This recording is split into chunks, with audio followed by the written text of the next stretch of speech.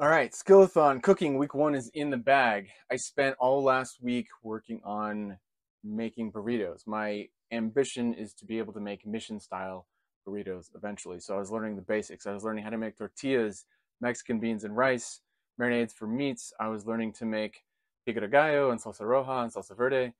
It was a very successful week, and since my goal with this skillathon of cooking is not just to generally get better at cooking, it is specifically to get better at cooking tasty food for other people in a way that's not stressful for me, in a way that I feel like I'm competent at it and I can handle this. Um, I arranged to cook dinner for my friends in town, a family of four, and I also cooked brunch for them the following morning, and then I cooked dinner for my parents who are oil-free vegans.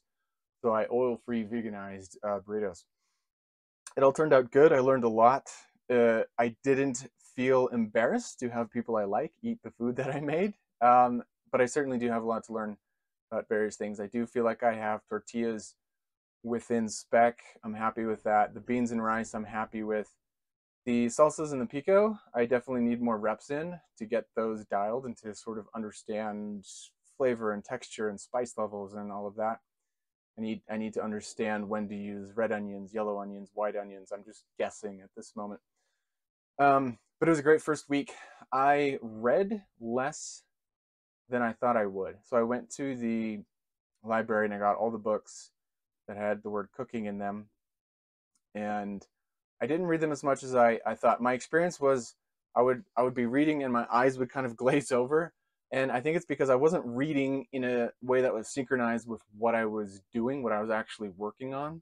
So I was working on trying to figure out how to make salsa verde or whatever, but I was reading about the science of soufflés. So it wasn't matching with what I was actually doing. So I just need to get better at using the books as reference to hunt down the information that is relevant to what I'm actually doing, and also to get a little bit better hunting down good videos on YouTube of techniques and that sort of thing. So I'm doing good in terms of practice. I'm stretching myself with every meal to cook, but I need to get a little bit better at how I'm supplementing that with the study. But I kind of understand what I did wrong last week, so I'm going to be correcting that this week. So this week is, so week two is omelets. I'm going to be making omelets and kind of taking a step back in terms of sophistication. I'm trying to learn how to make simple beans, rice, and veg meals tasty, because my old MO is just dump salt, pepper, and hot sauce on it, which is bland and or weird depending on how that goes.